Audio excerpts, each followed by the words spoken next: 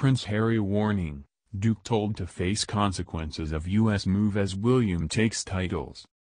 Prince Harry has been told to face the consequences after losing his military roles to another member of the royal family. Prince Harry, 36, was stripped of his military titles after he stepped down as a senior working royal to move to L.A. with his wife, Meghan Markle, 39.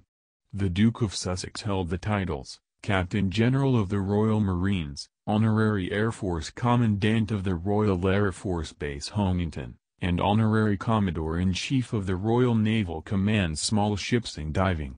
A royal expert has since said Prince William is likely to receive the titles. Speaking to Express.co.uk, Ms. Koenig said, he already knew that he was going to lose the position with the Marines. He's not being stripped of his ranks, just his military assignments. He's living in the U.S., they need someone who is in the United Kingdom to represent and take part in the formal events when needed. There was a rumor that his was going to Princess Anne, but it's going to be Prince William. They're going to put second in line to the throne, which is ceremonial. He made a decision, there are consequences. You can't have your cake and eat it too. You chose to leave, and therefore there are certain things you will no longer have access to. According to the book Finding Freedom by Omid Scobie and Carolyn Durand, Harry was devastated by the loss of the roles.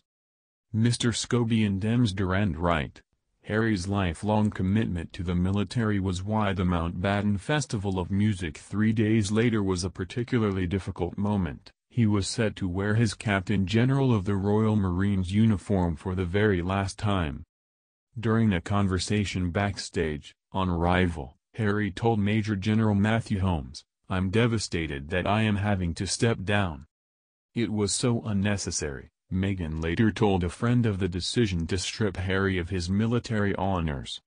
Some members of the public have called for Prince Harry to be stripped of his ducal title, but expert Ms. Koenig pointed out the Duke may automatically no longer be known as the Duke of Sussex if he chose to apply for U.S. citizenship.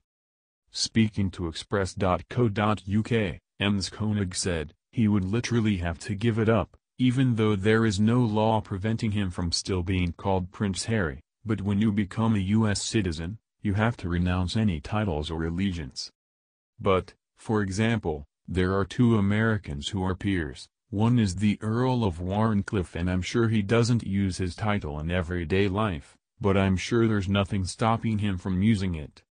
And there are at least 2 Americans who have inherited a baronetcy. You might not put that on your business card if you're a carpenter, but it's not against the law.